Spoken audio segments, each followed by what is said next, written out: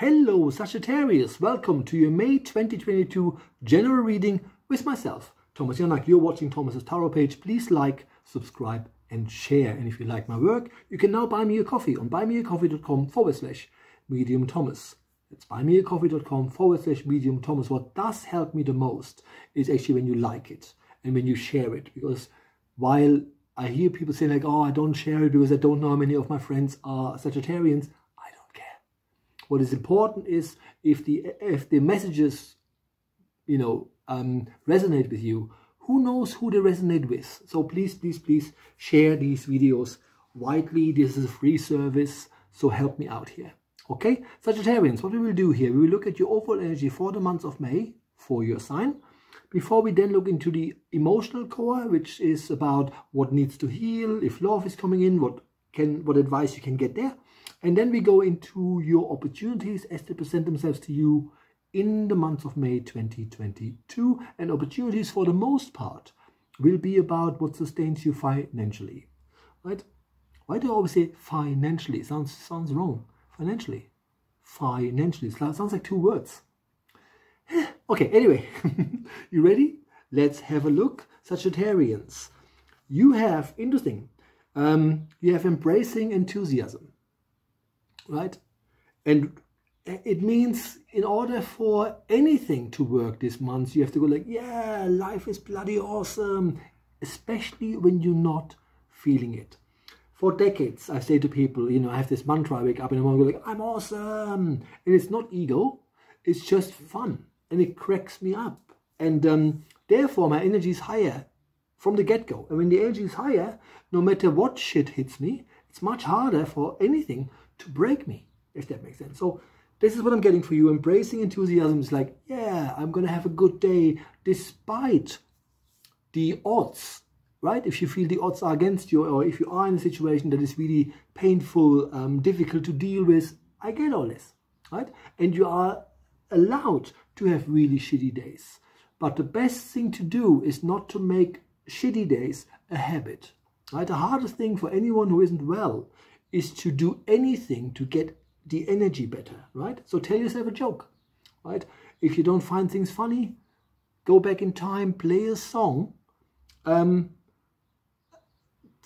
a time when you had no care in the world, right? And then just hum that song in your head. You will notice what a difference it makes when you allow yourself to have less inhibitions than what you have been told, right?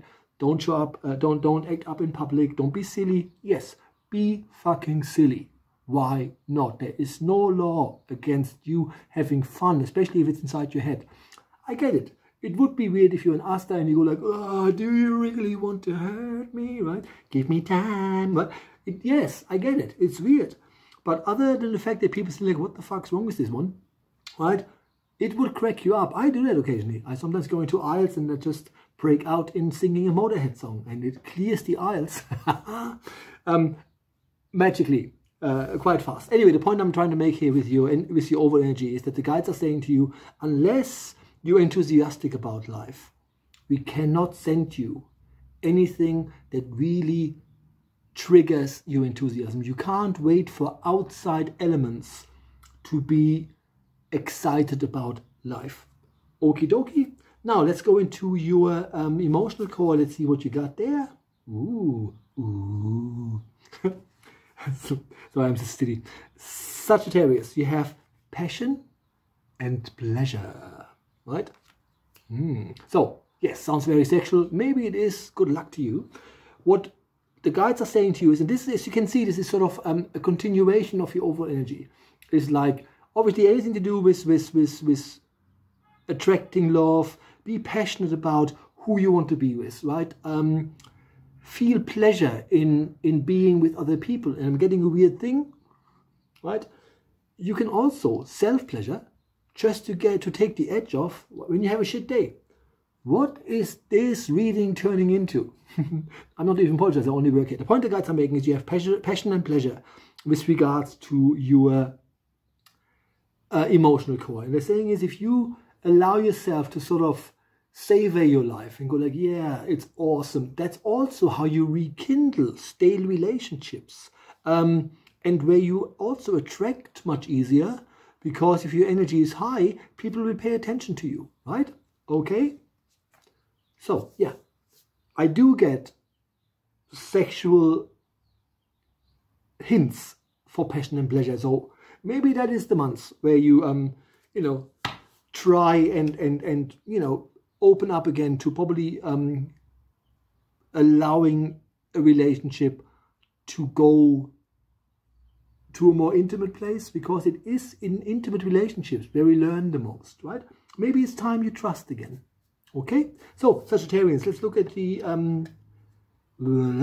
opportunities as they present themselves to you in the month of May 2022. So this is one of those weird, really spiritual cards, and I love spiritual cards, but it always feels a bit over the top, because you have this love flow through you and to you, voyage of the heart. What that means is that anything and everything you do that sustains you financially, see, I said financially, not financially, getting there.